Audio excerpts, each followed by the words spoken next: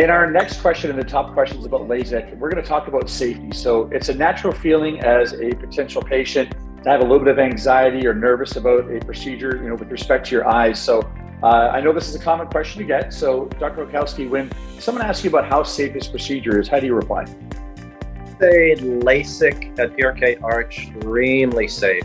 They've been out on the market for well over 20 years.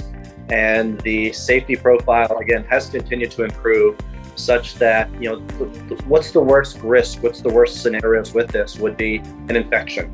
I've been doing these for over 22 years now, have not had an infection with any of my patients doing these procedures. So the incidence of that is exquisitely low. One of the other things we watch for is if the patient did become slightly overcorrected, in which case we would need to do a little additional laser. Incidence for that in my practice is well less than 1%. And those touch-ups, if we do need to do them, they are covered in the initial fee, so there's no additional cost for those. And those are needed if we find out it's going to be within the first few months. And then after that, the LASIK and PRK are generally quite stable for a long period of time.